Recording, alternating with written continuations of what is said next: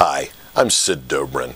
This video is about the research project that asks students to write a proposal offering a solution to inconsistencies between a curricular design within a major and current trends and career opportunities in that field. This assignment requires two different research approaches, which we might conveniently characterize as one local and one more global. The local research asks students to look carefully at one or two majors they might consider pursuing. This part of the research objective is designed to help students learn more about their college catalog and specifically about the majors they wish to pursue. Now, some colleges and universities require undergraduate students to declare a major prior to acceptance and enrollment, while others have students declare majors after they have completed a certain number of courses or requirements, like general education requirements. No matter when students at your institution declare majors, they should be able to adapt this segment of the research objective to the institutional practices. The second research objective asks students to learn more about the requirements of a specific career or job.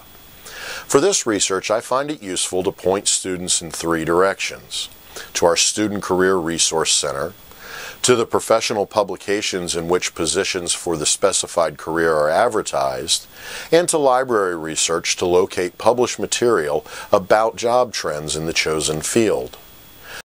I also recommend students conduct primary research and conduct interviews with several professionals in their field to learn more about what they see as the necessary requirements for being hired and succeeding in the field, and to learn more about what people in the field actually do on a day-to-day basis. I take this part of the research approach from a research methodology known as career audit, common in both technical and professional writing, as well as in student success pedagogies. Part of the objective of the assignment is to have students identify and articulate the specific problem for which they will propose a solution. When I teach this assignment, I emphasize the fact that in order to answer the assignment, students have to first conduct the research in order to identify the problem. That is, unlike many assignments that ask students to use their research to solve a problem identified prior to the research process, this assignment asks students to conduct research in order to discover whether or not there really is a problem that needs to be solved, or if there is maybe just an opportunity to improve the alignment between curriculum and career expectations.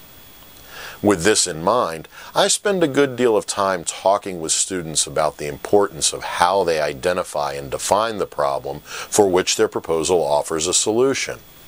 I tie this part of the proposal to the need to provide a clear scope as well.